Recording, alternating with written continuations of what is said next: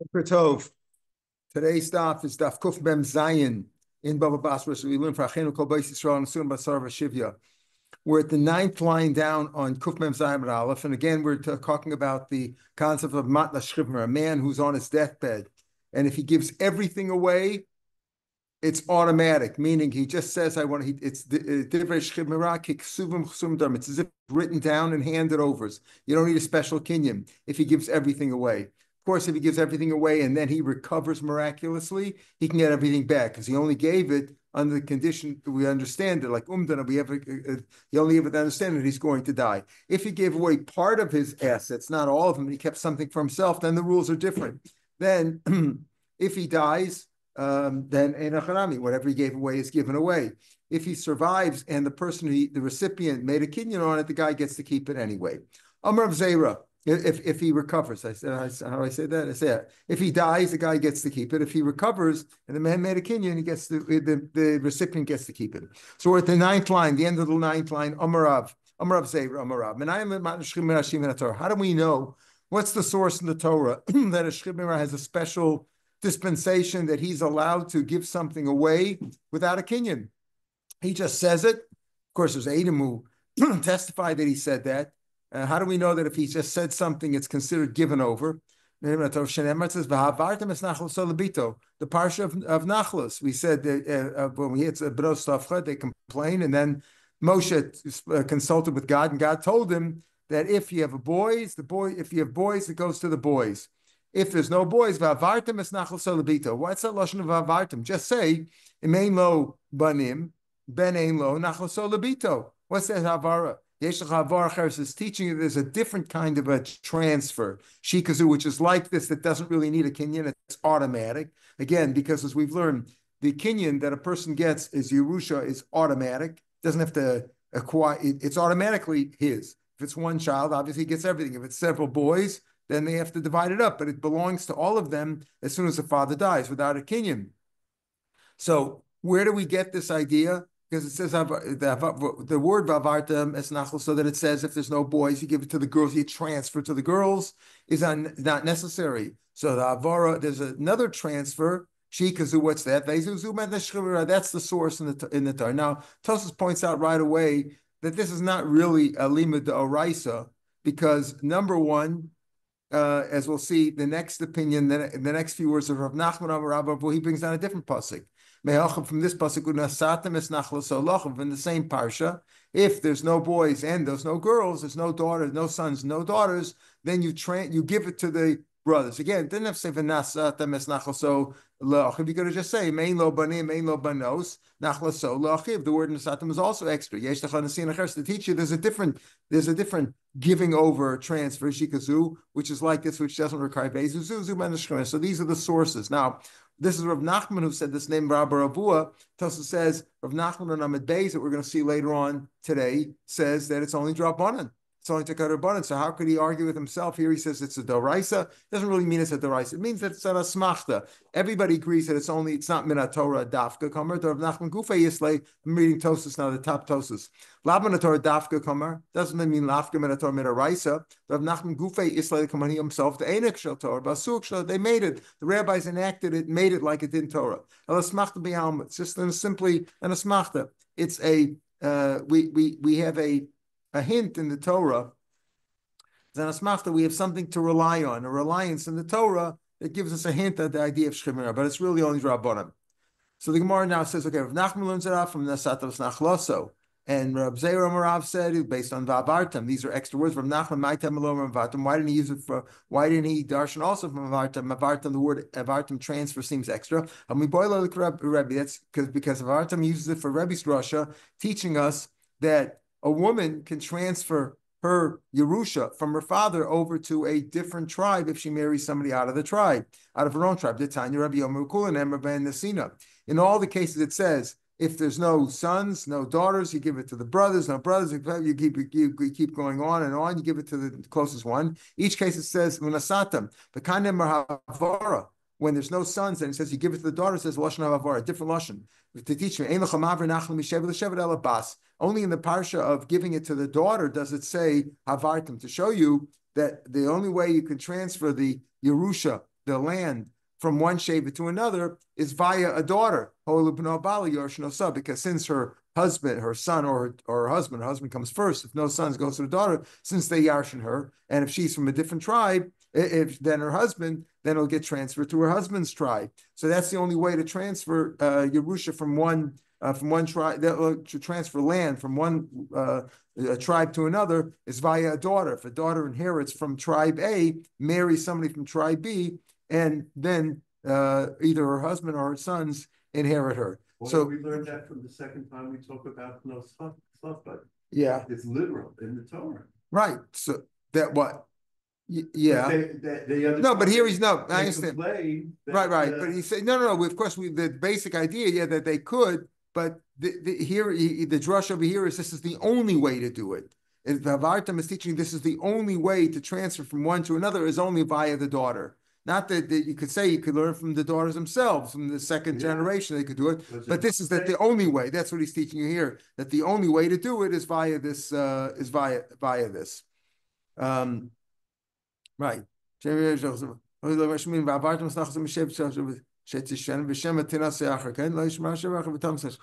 mashma. This is the basic source itself. Maybe the story with Slavchat is simply an example of that. But here he's teaching you this is the only way it can be done.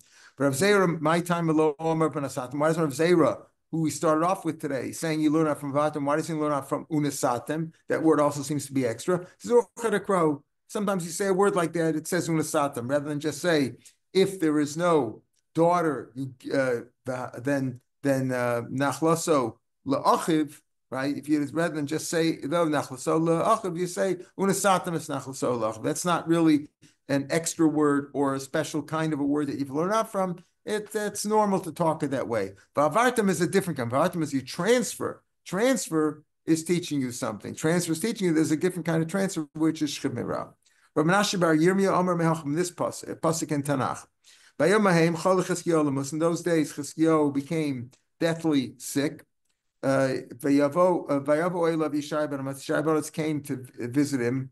Yishai ben Amoz Hanavi. Vayomer he told him, Koamar Hashem. So says the Lord, Sav lebeischa, command your house. In other words, give them, as we say in English, put your affairs in order, right? Command your household, kimesata, because you're going to die, velotich, you're not going to live. So what do you see over there? All you have to do is command them. Tzav, b'tzavav ba'alma. All you have to do is tell them. Doesn't have to be written down. Doesn't have to be any kinyan. Just tell them. And if he was deathly ill and he gave them instructions, that's the divrei shchim dummy. So we have three drushes so far. Rami bar Yecheskel from a different pasuk. Pasuk in Shmuel says v'achitofel roa kilona satzas. When Achitofel advised Avshalom how to take away the throne from David, and he wasn't listened to. At the end, he saw that his plan was not adhered to, and it was going to fail. Then he would be part of the plot, and he would be killed. So he went home himself, and he took his own life.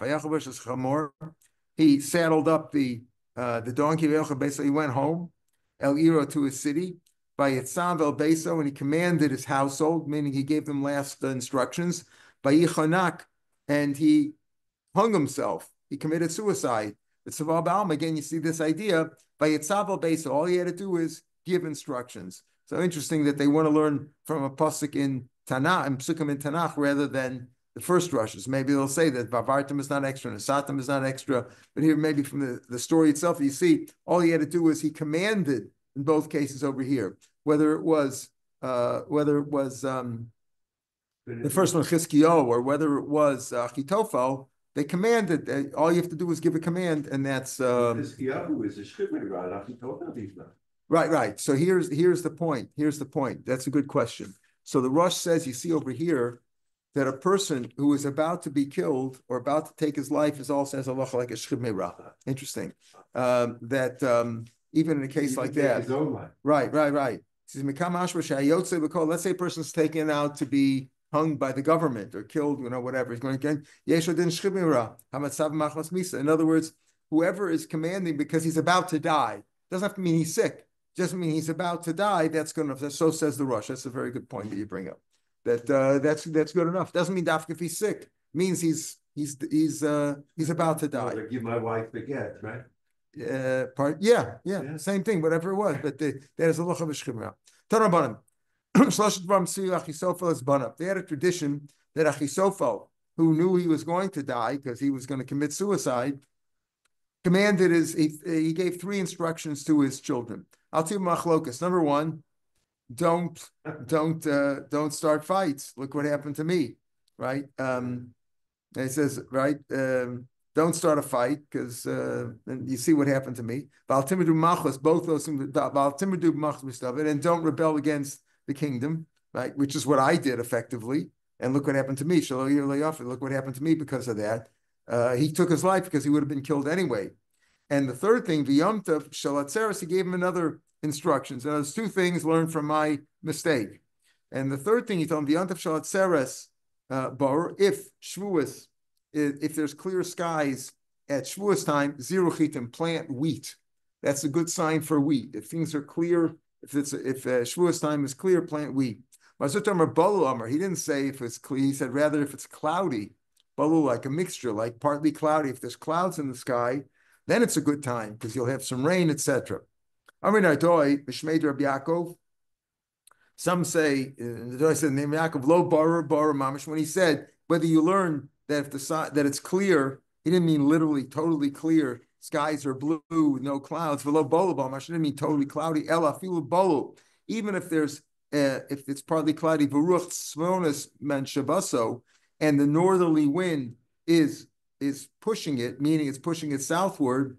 Zuhu bar, that's also good enough because the northerly wind will push it down, and that's also good. So it doesn't have to be clear, 100% clear. It doesn't have to be cloudy, even if it's a little bit cloudy, but the northerly wind is pushing, that's also a good sign. So this idea about is the northerly wind good, or the southerly wind good, or the easterly wind, or the westerly wind coming from the west? We learned this idea about checking the winds and to determine what the future climate's going to be. I learned this on Rav Yitzchak bar Avdimi's words. That's what I learned. The Amar Rav Yitzchak bar Avdimi.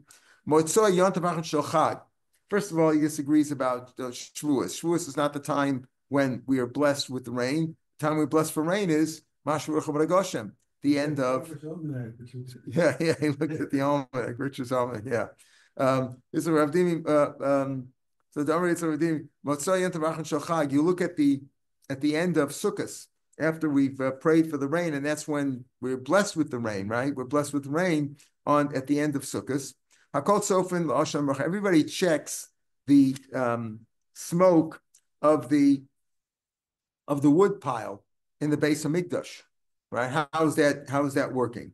How is that working? Now the smoke of some say, maybe we've had before that the ashan that comes up from the Kohen Gadol on Yom Kippur goes straight up. Now the Maracha also in some places, but maybe at the end of the Chag, maybe then they did look at it. They looked at which way the smoke was moving. Maybe it did move it. Hakol tzov from the Ashan Maracha, not the klap itself. If it's going towards the north, that means it's the southerly wind. The wind from the south is pushing it northward. Aniyim smechim, the poor are happy. Ubalabatim atzavim, and the landowners are sad. Why? Because there's going to be too much rain. That means that if there's a southerly wind from the south, and that's going to bring too much rain, Uperis Makivin, so much rain that the storehouse where they stored the produce would rot because too much rain. Rain's going to rot it. It wouldn't hold. It wouldn't store well. So in that case, if the storehouses would not hold the produce properly, the balabatim would have to sell it cheaply to get rid of it. They're overstocked, and that would be good for the poor people. So the poor people are happy, and the landowners are sad. Not the klavidarim. If there was a southerly wind, meaning if the smoke of the maracha was going south, was going from the north, right? It was going from the north, pushing it south. Then aniyim, that means that there's a northerly wind. Aniyim atzevim, then the poor are unhappy or sad, because that means that there will be a smaller amount of rain. There will be rain, things will grow, but there won't be that much. But the produce out in the fields will hold well, will store well. And if it stores well, the landowners are not forced to sell. They can keep the prices high. Therefore, the poor people are unhappy, and the landowners are happy. Not the Klabi Mizrach. Now, that far is okay. In other words, he said, we started saying that Rav Abba said to Rav Ashi, I learned this business about the northerly wind, that he said if the wind is coming from the north, it doesn't be clear, even if it's cloudy, but the wind's coming from the north, that's a good sign. So, Bar, that's a good sign, and you could plant there. It means the wind from the north is not bad. So we said before, if it's not the Klabidarim, the Balabatim will be happy, like we just said now. That's when he said it, because it'll be good for the produce. Okay, it'll be bad for the Aniyim because prices will be kept high. It's good for the produce. Not the Klabims. Now we get to the east and the west, which is going to be an issue here. Not the Klabim. Let's say the smoke is going towards the east. That means it's being pushed by a wind from the west. Hakol smechan, everybody's happy. Why is everybody happy? Everybody's happy because that's going to be a very measured amount of rain. Not too much, not too little. So the prices will be average, and the produce will be stored in an average way. Everybody's happy with that. Kapi Marav, if the wind is coming from the east, going towards the west, Hakol Tzevin, everybody's unhappy. Why is everybody unhappy? So Rashbam says, because then there's no rain. If it's coming from the east, then there's no rain. Rashbam says, Kulan Atzevin. I'm looking at Rashbam, 6 lines from the bottom of the page. Kulan Atzevin. Because the easterly wind coming from the east, that holds back the rain, then via Basaris and brings famine, via Okagadol, and great inflation. And it'll be very, very expensive. Prices will be very high. Paris Karka and something, nothing grows well. Alma Mizrachas Kashim Aravas. So he says, therefore, you see that an easterly wind is bad and a westerly wind is good. That's how we're learning now in Rashbam. So the Gemara now asks, back in the Gemara, for a mini, Mizrachas Olam Yafa. Easterly wind is always good. Maravas Olam Kasha. A westerly wind is always bad. Ruach Sfonis, a northerly wind, Yafa Lechita and Bishasha Vishlish. A northerly wind is good for wheat if it's grown a third already. The Kashal is bad for olives, from which we make oil, olive oil. Bishasha bad for the olives if they blossomed already, when time when they blossom. That's a northerly wind. A southerly wind, Baruch Dromis, Kashal Chitin, the opposite. It's bad for the wheat, Bishasha Vishlish, if it's grown a third. The Yafal is it's good for the oil, Bishasha when they've blossomed already. So a southerly wind is good for the olives and the olive oil, and a northerly wind is good for the wheat. You know how? What's your way to remember that? A sign for remembering that a northerly wind is good for the wheat and a southerly wind is good for the olive oil. The Shulchan says the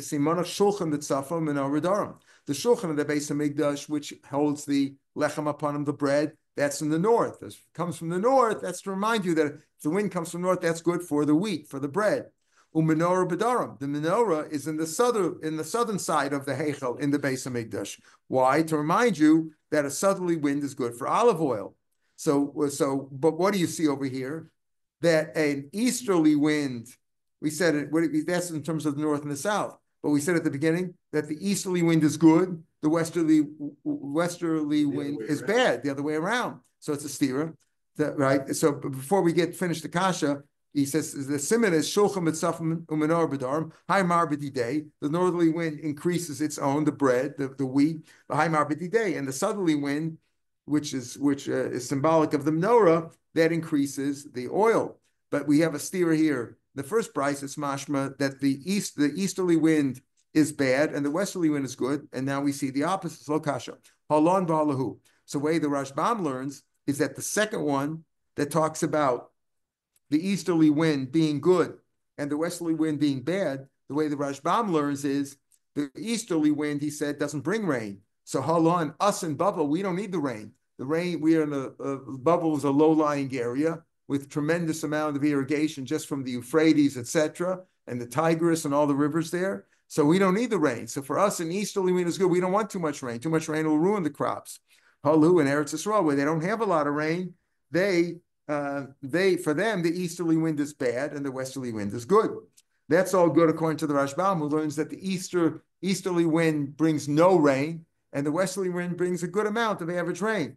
But Tosas, the third Tosas over here, says no. He says, Pirush Rabbeinu Shmuel, the third Tosfos is last Tosfos on the page. Pirush Rabbeinu Shmuel, Duchmas Brachas Monasa Matav Akasha. We learned back in Lo Yachper about over 100, like a few many months back. It brings too much rain. Okay, Nira Lafarish. So Tosfos learns the Mavia Mayim. It brings rain. The easterly wind does bring rain. If it's good for Eretz Yisrael, Bubble Kasha, and Bubble it's bad.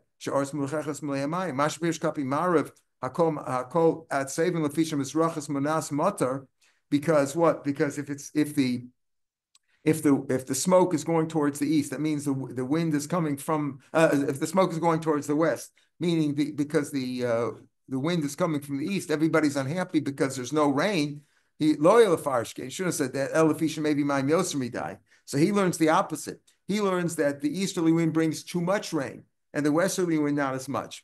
Doesn't explain it, but I think he'll learn the reverse. In other words, when the Gemara says Halon Valahu, according to Rashi, the second brisa is about Bavel. The first brisa is about Eretz Yisrael. All right, Eretz Yisrael, meaning according to Rashbam, the second brisa that says the easterly wind is good, it's good for Bavel, which doesn't produce any rain. But according to the way Tosfos learns that the easterly wind produces rain, I think he'll have to say that Halon is speaking about the first brisa that says that the easterly wind is no good. That's the easterly wind because it brings so much rain for Bavel. And the second brisa is for, so he doesn't explain it, but I think that's how you have to learn that Halon Valu is reversed. According to Rashbam, Halon is Bavel. Halon is the second brisa. Lon clearly is us. Valu for them. So when he says one's for us in Bavel, one's for the Eretz Yisrael, he means, according to Rashbam, the second brisa is talking about Bavel. The first brisa is about Eretz Yisrael. And according to Tosfos, it's reversed. Tanya, Abba Shol Omer. Yantav Shalatzeres, Borur, Simyav Koshana. If on Shavuos it's very clear, you have clear skies, that's a good sign for the rest of the year. Of course, that's already towards the end of the year, but it's a good sign. Okay. Amrav Zid, Hayum Akama Dereishasa, the first day of the year, Rosh Hashanah. If it's warm, the whole year will be warm. Karir, if it's cool, then the whole year will be cold. I mean, what's the point of telling us that we should, like you say, are you writing an almanac that you want to write this down based on the first day of the year? The tefillah social Kohen Gadol.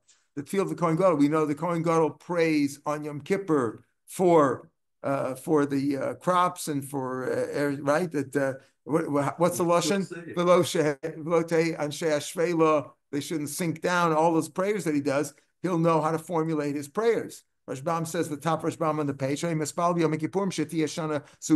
be there should be rainfall. Shechuna should be warm. The way he sees things in Rosh Hashanah is Pal Yom Kippur. He'll pray maybe to change it, or he'll pray based on that. That's what his prayers will be formulated by that. So that was all the way we explained that. We're going back to Shemir. We got off on a tangent because of Achitophel's blessings or advice for his children that he left on his deathbed as advice. That's what we call, nowhere does he, when he gave his savah, he doesn't say what he did with his money.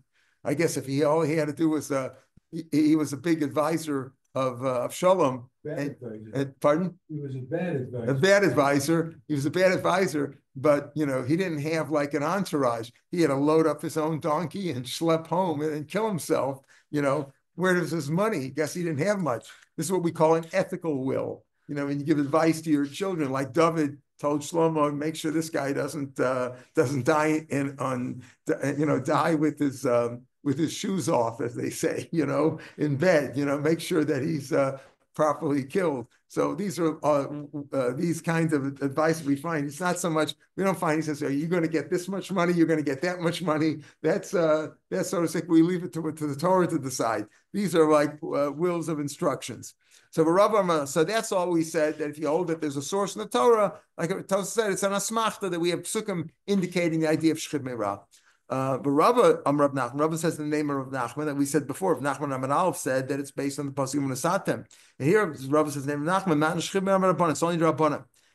It's simply a takana Rabbanan. Shema Titraf Daitalav. We don't want the man is facing immediate death, whatever the reason. Like you say, sickness, about to be killed by the government, about to take his own life, but he knows he's about to die.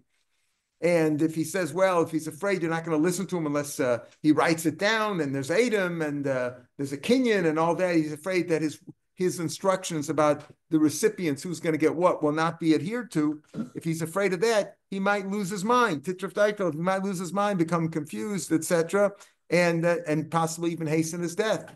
So because of that, the rabbi said that Shchimira, whenever he says this, says Gemara, Rav Nachman really say that? Baham, Rav Nachman said some of the different gears he takes out the Afagav, but the idea is the same. Afagav Damar Shmuel, we've had this before. I have an IOU. Reuben has an IOU that Shimon owes him money.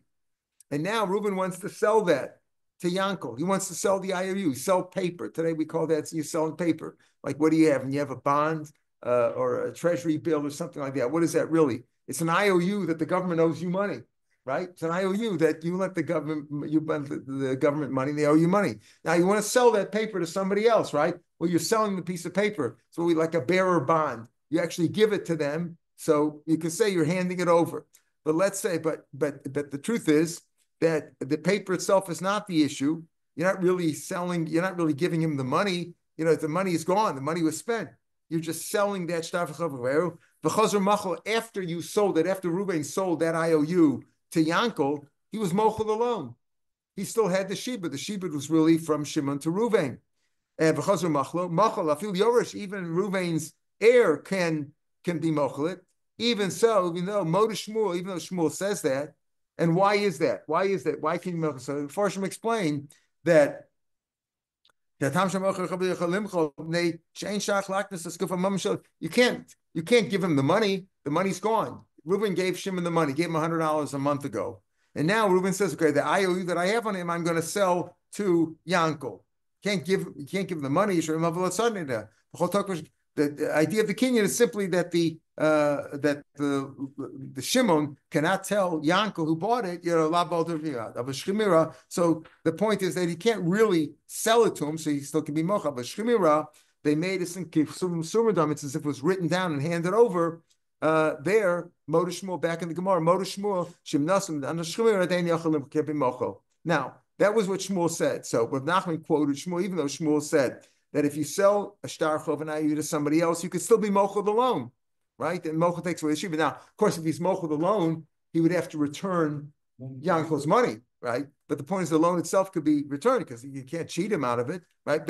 But still, if a shchimera did that, it's considered a final done. You can't be mochel it. Yeah, Bishlam Doraisa, if you say it's Doraisa, and even though we're saying Doraisa, it doesn't really mean Doraisa, but it means it's like an asmach that's based on a pasuk in the Torah. That's why it can't be mochel. Eliyamat Rabbanan, if it's only Rabbanan, like Rav Nachman is maintaining now, why can't it be mochel? Right? It's not. It's only a Rabbanan anyway, and technically the shibud still is from Shimon to Reuben. It can be mochel. It says Einish Shel Torah.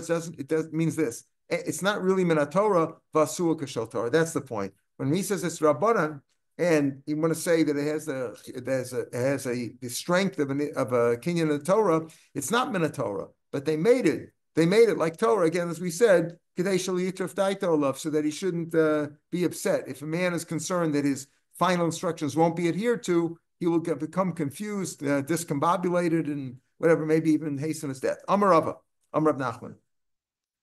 Shchimira. Now here we're going to see an Indian that a Shchimira, they gave him the power just with his words, as if he wrote it down and handed over, as if it was a real good Kenyan. However, he can't do more. All they did was they said, all right, you have the power to make a Kenyan just with your words. However, the kind of Kenyan that you can, the kind of transfer of property can't be any better than that of a bari. What do we mean by that? So he says like this, Shchimira she'amar yidor Ploni Babayaseh, let this man live in the house. Did he give him the house? Did he rent him the house? Even rent or a lease is like a partial sale.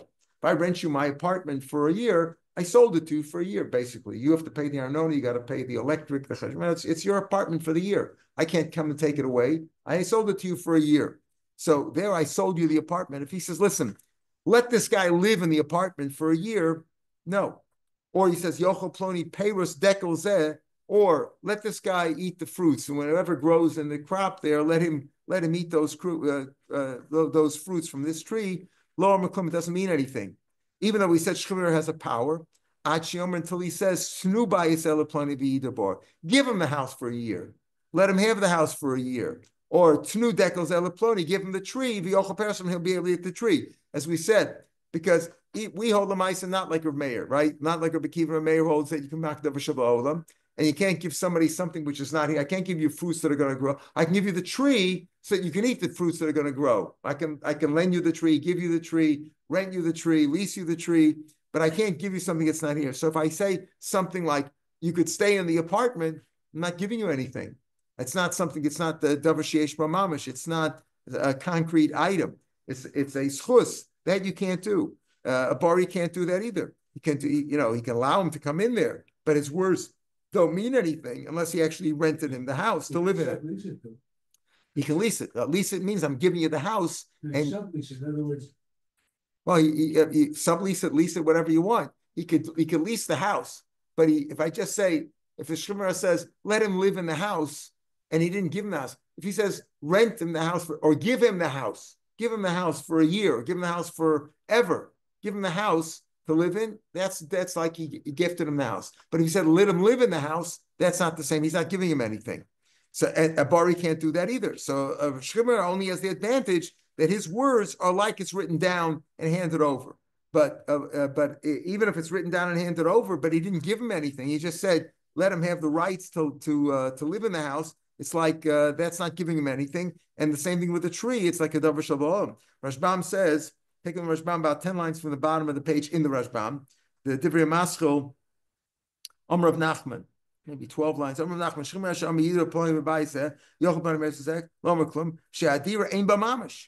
La Knosa, the dira living in the house is not giving him something. That's just an ability to live there. That's not giving him a house. Uperis dekolnami ain adam makta davar shlo. You can't give some v'kiven the matnas bari afil b'kinyan suda even b'kinyan lo kani the milo mikni el imkain hikbel chayv. So you have to give him something. Gigong, I'm giving you a tree for the fruits. Or bias, I'm giving you the house, renting you the house, leasing the house, subleasing the house. Gift, whatever it is. Bias ladur. Something that a bari can't do with a contract and with a kinyan, a shchimera can't do. He doesn't have any greater strength than bari. Ella, the only difference is the amirasa of makam kinyan. Just saying something makes a kinyan. B'makam kinyan shel bariu. V'hechet ein kinyan more else b'bari. But if a kinyan wouldn't help for a bari, in other words, even if a bari says, you can live in my house for a year, that's not giving him anything. That doesn't mean anything. What do you mean live in my house? Are you giving him the house? You're not giving him the house.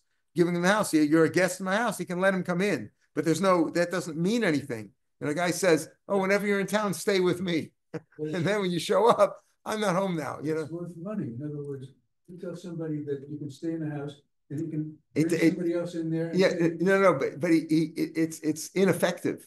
Just saying somebody. It's like if I give you the fruits that are grow in this tree, and they're not here now. They're going to grow later on. It's meaningless. I can't give it to you. The same way, I can't give you the right to sleep in my house. I can rent you the house. I can give you the house. I can lease you the house. I'm giving you something, but I can't give you the ability to stay in my house. That's not a kinyan. It's ineffective. The whole concept is ineffective. You can lease them. You could say, come and stay. You could have my house whenever you want. It's yours. The house is yours at your disposal. But to say you can live in the house, that's not a kinyan. That's ineffective. If he's already in the house as a guest, and the person says you can stay in my house after I'm dead, yeah, is that a kinyan? No. He has to give him the house. He has to give him the house. He has to give him the house or give him the house. Just staying in your house is meaningless, ineffective. I'm continuing on the Rashbam, 4 lines from the bottom of Rashbam. Also doesn't help. Midi. And that's he says, give him the house or rent him the house or lease him the house. All right, says back in the Gemara now. So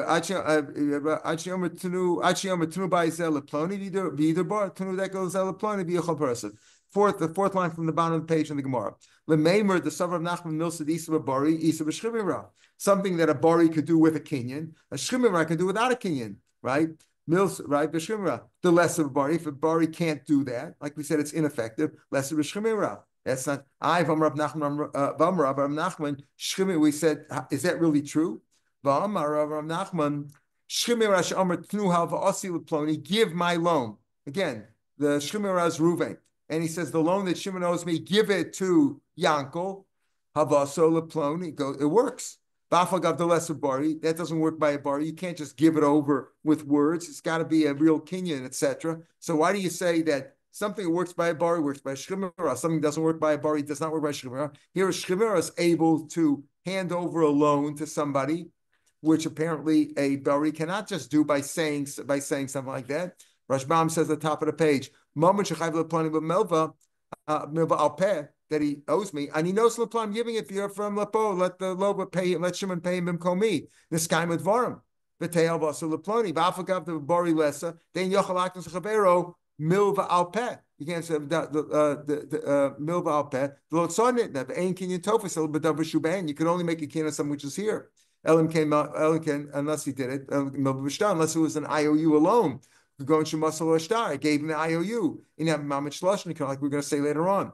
So the Gemara's answer is, so here you see something that a shchimera can do something that that a bari cannot do. Says the Gemara, no. Rapapa Amar, no.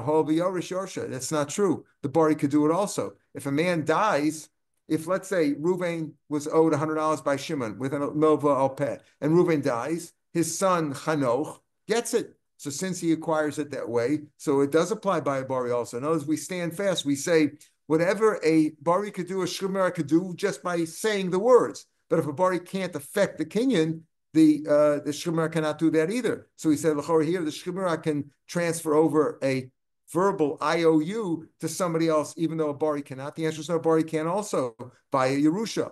Rav Acha Breder says, no, even with a loan, also it works. Amar Hava, Isa Bari, works for Bari. Ukurafuna Marav, Damarfuna Marav. The famous case is one of the three cases that the Rabbanan said without a reason, but just because the Rabbanan felt that that's how things are, right? That if one of those things was, if a man writes all his assets over to his wife and ignores the children, he didn't really mean to give it to her, he just meant to make her not betrupus. That was one of the three. Another one of the three is Amrab Manali Biyadcha.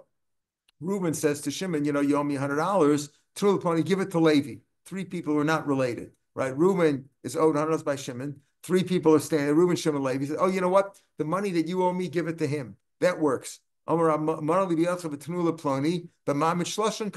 a special there was no special kinyan, no sudar. He just said it that way. So here also, so you see that it does work by a bari. A bari works in this fashion with ma'amid shloshan. That's the famous kinyan. Ma'amid shloshan works. It happened. Why do the Rabbanan say that? Because it's a very common occurrence. People are in the marketplace. They say, oh, you owe me $100 rather than, you bid it to me and I have to transfer it to you. The money that you owe me, you just pay him directly. And that's how, so it does work. What works by a bari works by a shchimera. The advantage of a shchimera is only that he doesn't have to make a special kinyan,